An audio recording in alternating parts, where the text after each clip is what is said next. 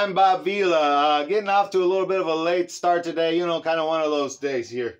But I had an idea. Was talking to a friend of mine, and we were debating about whether or not, you could use garbage for compost and grow things out of garbage. And I went to the side of, I bet you can. And so today I'm going to try doing a little bit of spring cleaning in the captain's office.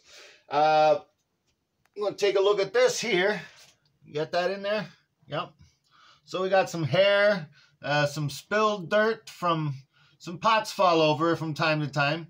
And they tell me that this stuff is biodegradable. So I'm going to see if we make some good garbage. No, that probably won't hurt that much. I'm trying to get some good compost out of some garbage, or garbage out of some compost. Yeah, either which way will grow.